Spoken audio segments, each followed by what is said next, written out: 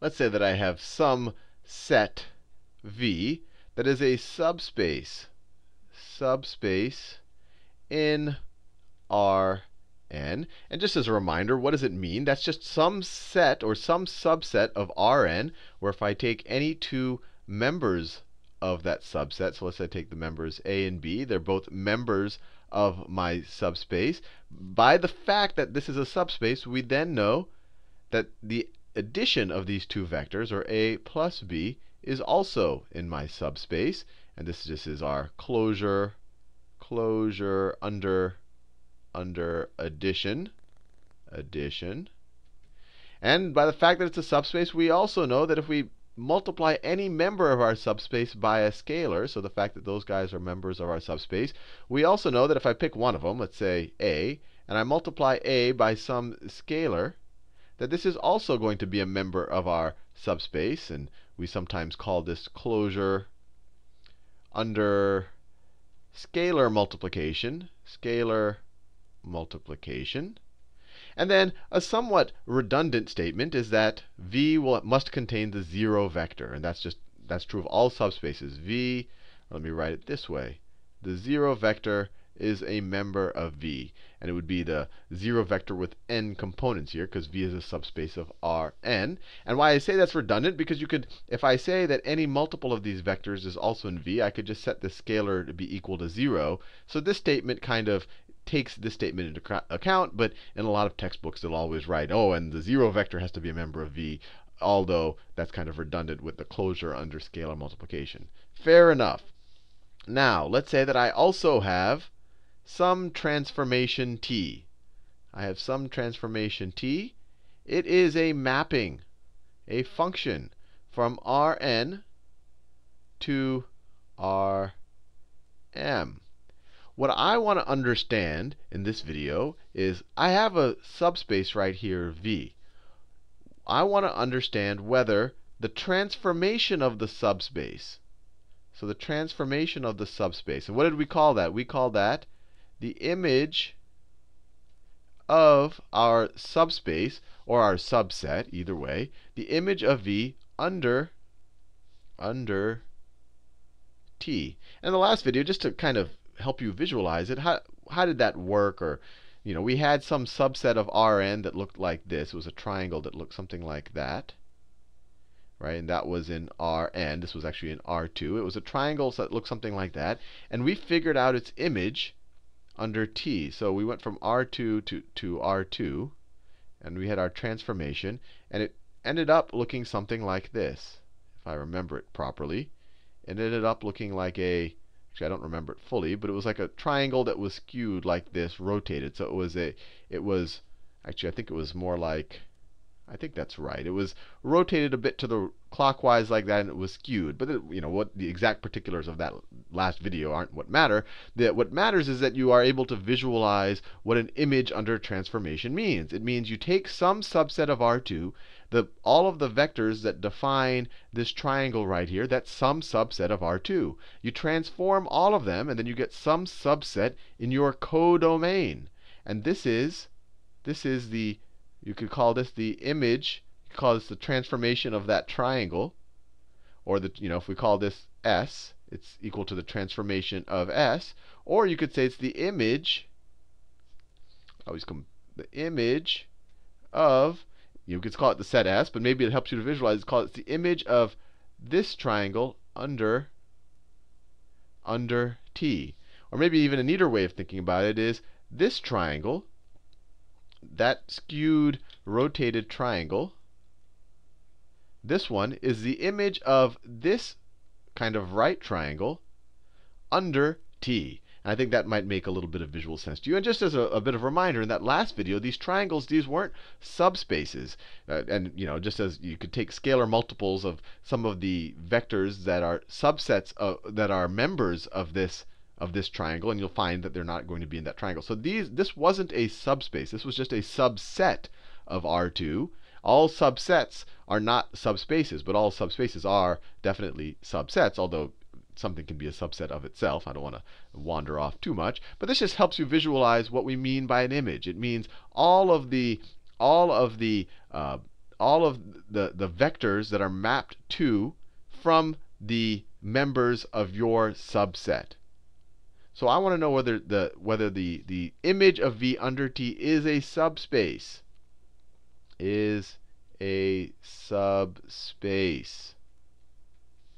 So in order for it to be a subspace, if I take the transformation, let me find two members of T. Well, clearly if I take the transformation of any members of V, I'm getting members of the image, right? So I can write this.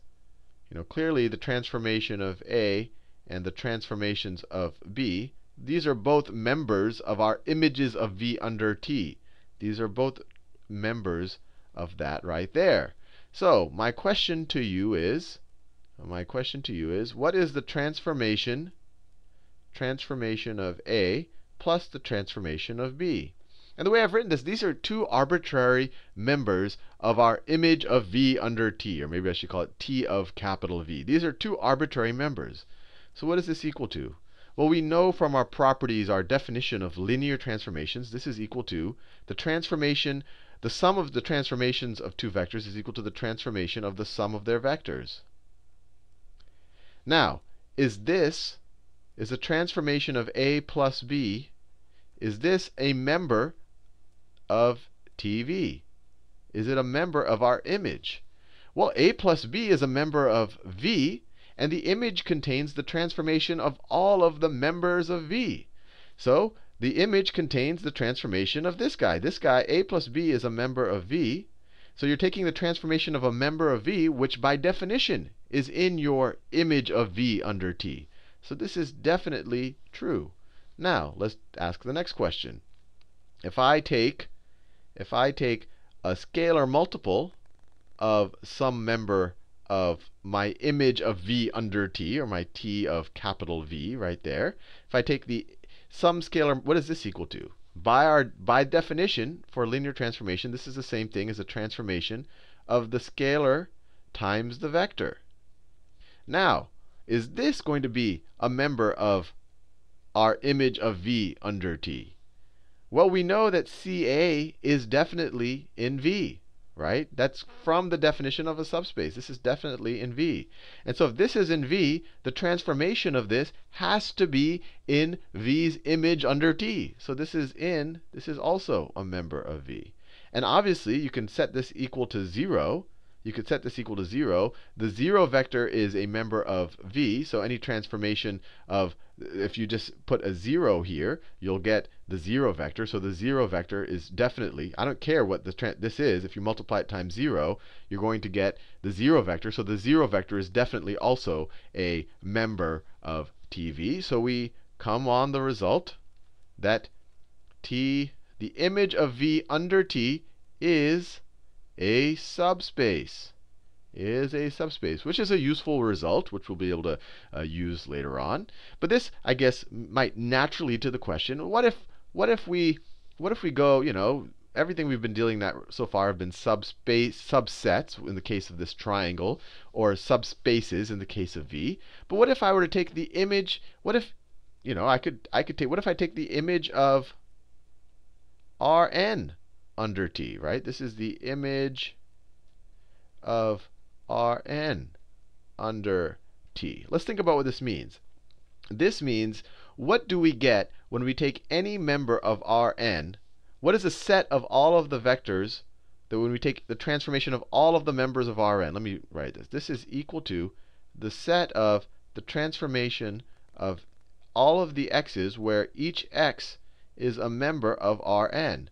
So you take each of the members of Rn and transform them, and you create this new set. This is the image of Rn under T. The image of Rn under T. Well, there's a couple of ways you can think of this. This is, remember when we defined, let's see, T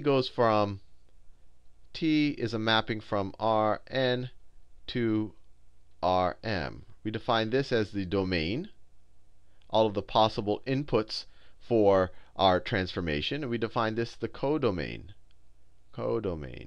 And And remember I told you that the codomain is essentially, it's part of the definition of the function or of the transformation, and it's the space that we map to. It's not necessarily all of the things that we're mapping to. For example, the image of Rn under transformation, maybe it's all of Rm, or maybe it's some subset of Rn.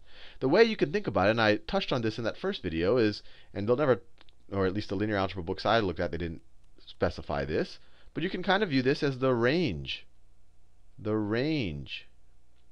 of T. These are the actual members of Rm. These are the actual members of Rm that T maps to. That if you take the image of Rn under T, you're actually finding, so let me say this is, let's say that Rm looks like that. Rm, obviously it'll go in every direction. And let's say that when you take, well, let me draw Rn right here. Let's say this is Rn. And we know that T is a mapping from Rn to Rm. But let's say when you take every element of Rn and you map them into Rm, let's say you get some subset of Rm. Let's say you get something that looks like this. So let me see if I can draw this nicely. So you literally map every point here, and it goes to one of these guys, or one of these guys can be represented as a mapping from one of these members right here. So if you map all of them, you get this subset right here. This subset is, this is T, the image of Rn, under T. And in a terminology that you don't normally see in linear algebra a lot, you can also kind of consider it its range, the range of T. Now, this has a special name. This is called, and I don't want you to get confused, this is called the image of T. Image of T. And it might be a little confusing, image of T. So this is, it's sometimes written as just Im of T. Now, you're a little confused here. You're like, before when we were talking about subsets, we would call this the image of our subset under T. And that is the correct terminology when you're dealing with the subset. But when you take all of a sudden the entire n-dimensional space and you're finding that image, we call that the image of the actual transformation. So we can also call this set right here, we can call this the image of T. And now what is the image of T? Well, we know that we can write any. And this is, literally any. So T is going from Rn to Rm. We can write T of x.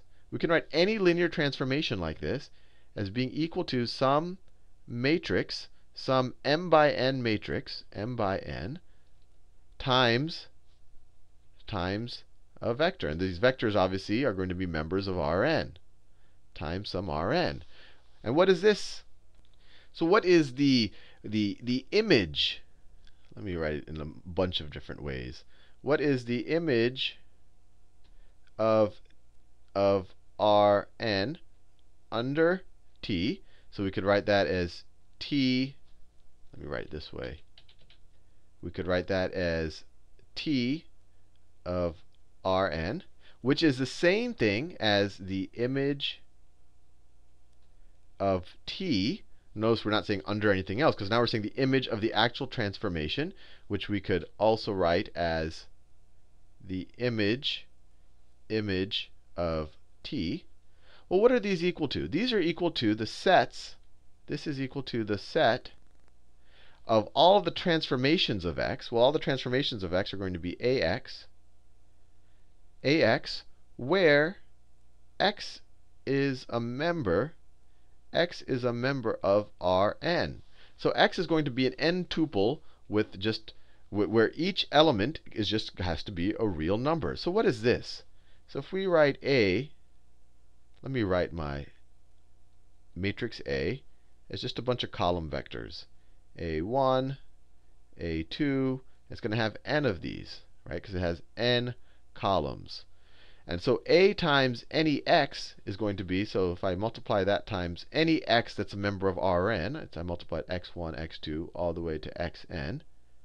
We've seen this multiple times. This is equal to x1, the scalar x1 times a1 plus, this is x1, plus x2 times a2, all the way to plus xn times an.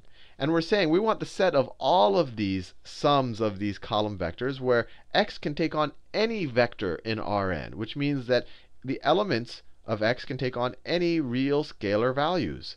So the set of all of these is essentially all of the linear combinations of the columns of A, right? Because I can set these guys to be equal to any value. So what is that equal to? That is equal to, and we touched on this, or we actually talked about this in our when we introduced the idea. This is equal to the column span, the column space, column space of A, or we just denoted it sometimes as C of A. So that's a pretty neat result. If you take, well, it's almost obvious. I mean, it's just I'm playing with words a little bit. But any linear transformation can be represented as a matrix vector product. And so the image of any linear transformation, which means the subset of its codomain, when you map all of the elements of its domain into its codomain, this is the image of your transformation. This is equivalent to the column space of the column of the matrix that your transformation could be represented as. And the column space, of course, is the span of all the column vectors of your matrix. Right? This is just all of the linear combinations, or the span of all of your column vectors, which we do right here. Anyway, hope you found that a little interesting, and we'll be able to use these results in the future.